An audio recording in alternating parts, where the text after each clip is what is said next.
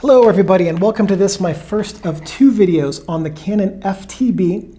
We will also cover the FTb N in this video, even though this is the older FTb. The differences between them aren't so significant that we can't cover both versions of this camera with this one. The FTb is an interchangeable lens SLR, and that basically just means you can take the lens off and put a different one on at any time when you're not taking a photo without messing up your film. The FTb and FTbN have a light meter, which is a partial spot meter with a 12% central area. Okay, so what does that mean? A spot meter uses a very small area, say about the size of, actually smaller than that, say about the size of this nickel right here, okay? And with a spot meter, that area the size of the nickel would contribute 100% of the metering data to the exposure, shutter speed, and aperture, right? Partial spot's a little bit bigger, round about the size of this lens cap. It covers 12% of the frame, and 100% of the metering information comes from that central 12%. So if you have something very dark in that center area, everything around it's going to be really bright. And the converse is true. If you have something very bright in the center, everything around it's going to be darker than it would actually be. So just be aware that that partial metering means that the FTb will bias your exposure towards the tones of what's in the center of your frame. The shutter speeds on this are 1 second to 1/1000th N bulb, and those are right up here on the shutter speed dial. The viewfinder magnification is 0.85x, and it has 94% frame coverage. Now what that means is that what you see in the viewfinder is 85% the size of what's going to be on the film, and that what you see in here is slightly less than what's on the film. So let's imagine that what you're seeing in the frame right now is what ends up on the film.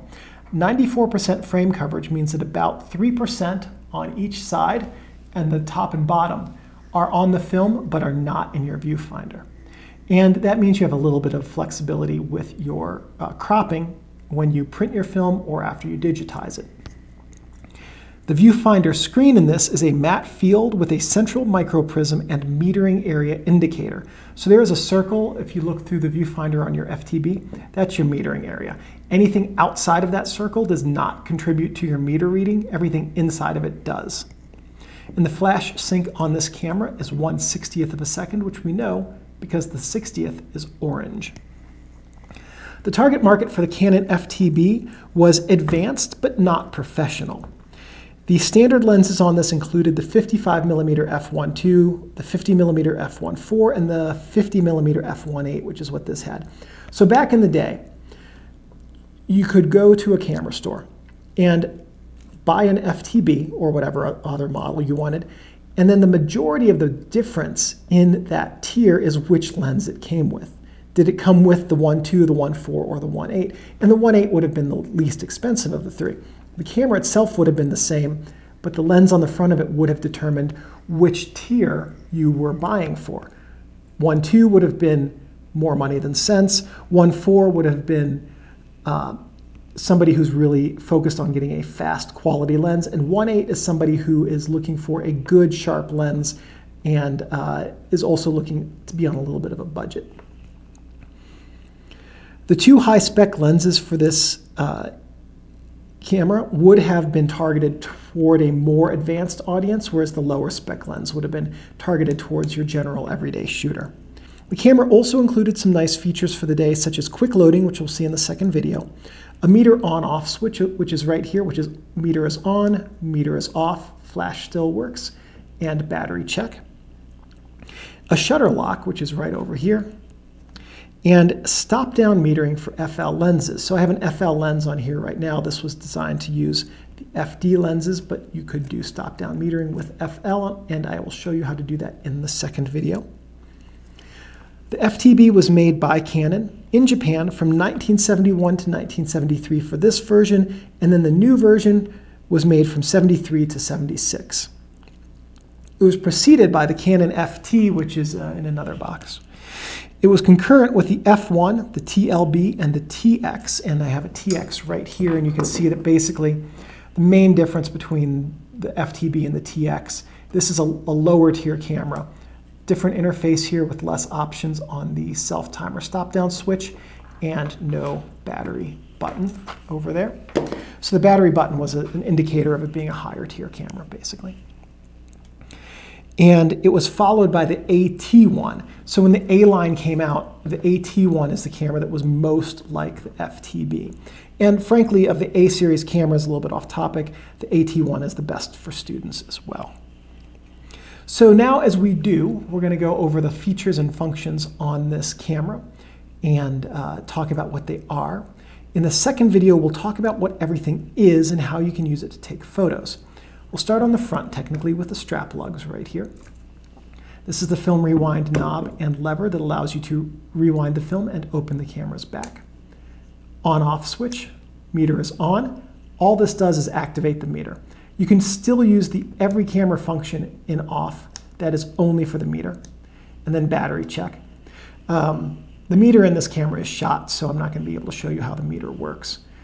Serial number, flash hot shoe. Over here, this solid line is your shutter speed index, which tells you what your shutter speed is set to. This back here is your film plane indicator, which tells you where the film is, so that if you're using this camera for extreme macros, you can get very precise measurements. Shutter speed dial. If you lift the shutter speed dial, you can adjust your film speed. ASA and ISO is what we use today, are the exact same thing. So if you have 400 ISO film, let's say, you just want to set the ASA to 400 and you will get proper meter readings. Film advance lever right here to advance your film and rearm your shutter. Shutter release button. Shutter release lock, so set that way you cannot accidentally take an exposure, which is nice, a good way to save film. Frame count window with the index here to tell you which frame you are on. On the camera's front, go. We have the quick load indicator, meaning that this has quick load, model designation, FTb, Canon, lens mounting index, lens mount, flash PC port, and then here we have the self-timer and stop-down metering combination lever. So stop-down metering, you push it in that way, and it will hold until, you reset. So stop-down metering is in effect, resets stop-down metering. If you don't want to have it lock, you just leave that pushed in and then it will automatically pop back out after you do stop-down metering. This is also good for depth of field previews, so you can look in your viewfinder and see approximately what your depth of field is going to be. Now your self-timer is the other way.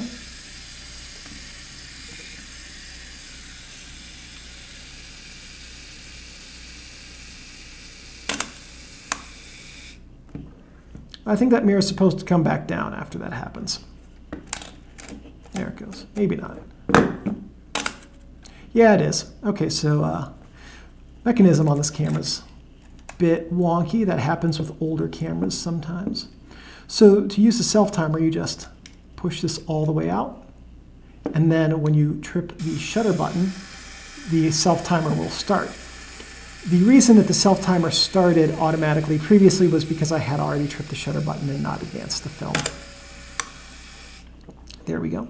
So that is how you use the self-timer. We'll see how to do stop-down metering with FL lenses in the second video. On the camera's side, we have the battery chamber right here. Here we go, and I'll show you how to change the batteries in the second video. On the camera's back, we have the viewfinder.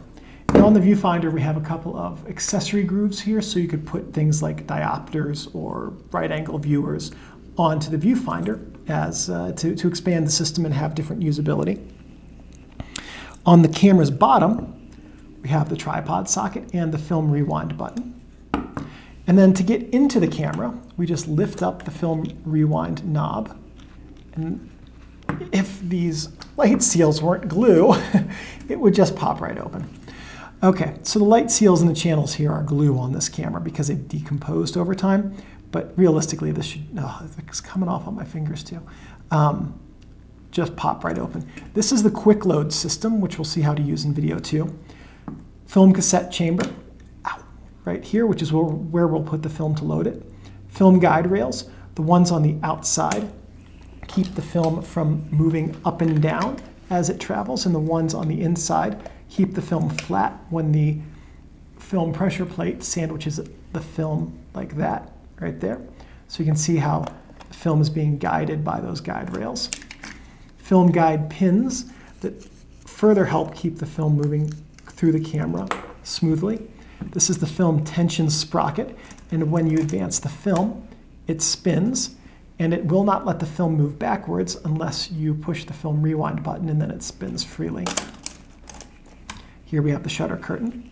This is the quick load arms, honestly one of Canon's best innovations. When you think about it, this came out in the early 70s, right? Quick load. This loading film was not as simple as it was in this camera again until like the late 80s or early 90s. I have to imagine that this must have been really expensive to make. Otherwise, Canon would have kept using it in their cameras because it is awesome. Film leader index for the quick load system. Film rollers, which help keep tension on the sprocket here as the film's going through it so that it gets taken up by the film take-up spool. Film pressure plate right here. And then on the very back of the door is this spring, which sandwiches the cassette in place so that the cassette will load the film properly and allow it to be rewind without binding up. Some notes on the FTb and FTbN. They are almost identical.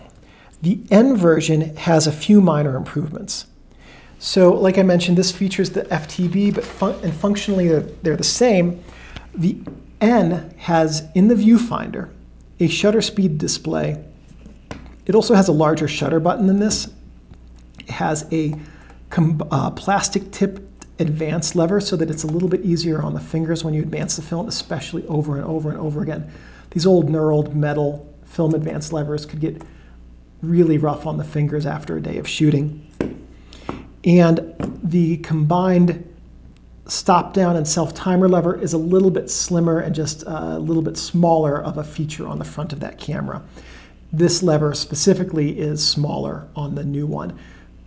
Personally, I like this one a little bit better.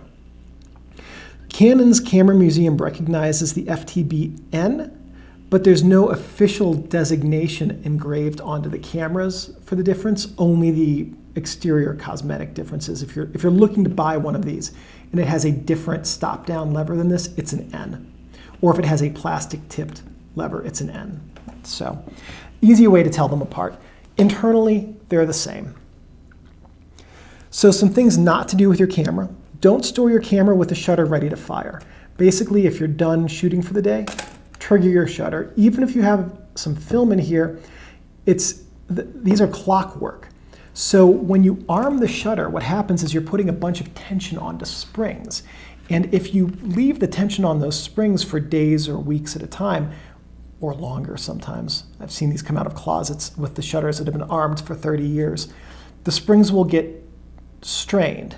They'll develop a memory of being stretched out like this, and they'll either in time break, or they won't be as springy, and then your shutter times will be off. So always trigger the shutter before you store it, even overnight. Don't touch the shutter curtain itself, and don't touch the mirror. If you touch the shutter curtain, you can brick your camera, and that's a really good way to make it a paperweight. If you touch the mirror, your finger oils can desilver the mirror, and that will impair your ability to focus, and it can also throw off your metering.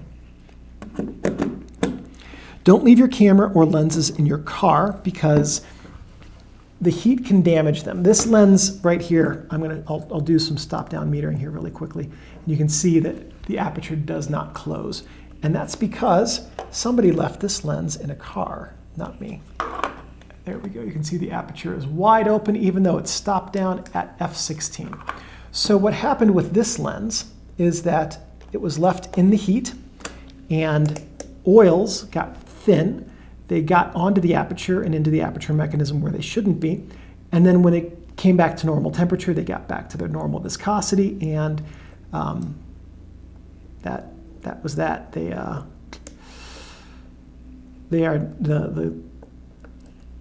have now made it so that this aperture will not work unless I completely take apart this lens and clean the aperture blades. The same thing can happen in the camera. Your lubricating oils can get to places they shouldn't be and gum up the works. Likewise, in the cold, the lubricating oils can break down and become permanently gummy, which can throw off your shutter timing and camera operation. Also, leaving your camera in the car, even if you're just popping into the gas station to get a snack or something like that, really easy way to come back out to your car and say that you have a broken window and no camera. So don't leave it in your car, even just for a few minutes. Always take your camera gear with you. Don't store your camera gear in a plastic bag or box unless you have a rechargeable desiccant pack in it. Rechargeable ones are ones that you can just pop into the oven at 300 degrees for a few hours and then continue using them. The ones that you get like in a pack of beef jerky or with clothes are not rechargeable. They will set your place on fire if you put them in the oven. Please don't do it. At any rate, get the rechargeable ones if you're going to store this in a plastic bag or box, because plastic is permeable, so moisture can get into it, which will cause fungus to grow on your lens elements and in your camera's leatherette, and that will make your optics not perform well, and it will make your leatherette smell musty, which is not pleasant when you hold the camera up next to your nose. Don't let this get wet, because there are minor electronic components in it, and getting wet can affect those, but more importantly, it's all metal on the inside. It's not weather sealed, so if water gets inside of it, it can cause the internal components to rust, and that's that. That will rust your gears together. That happened to a camera. I had bought a camera at one point, not this one, that had the gears had rusted together because they got wet, either submerged or rained on, not sure which. At any rate, keep this dry if you're outside and you are in a rainstorm. And just remember, your Canon FTb is a precision tool and should be handled with care and respect. And as long as you take care of your camera will take care of you. All right, so that was it. That was the first video about this, the Canon FTb. We covered everything that there is on the camera. In the second video, we're going to talk about what all of it is and how to use it to take photos with this camera. Thank you for watching this video. Please give me a thumbs up. That lets me know that I'm on the right track producing content which is useful and helpful to you. If you have any questions or comments, please leave those in the comments section below. I'm pretty good about checking these every couple of days and answering questions. If you have any suggestions or ideas for future videos, and if I have the technical know-how and equipment, I'm more than happy to make those. One last thing. Thank you everyone for watching, and I'll see you in the next video. I gotta get up, Steinbeck. I have to turn off the camera.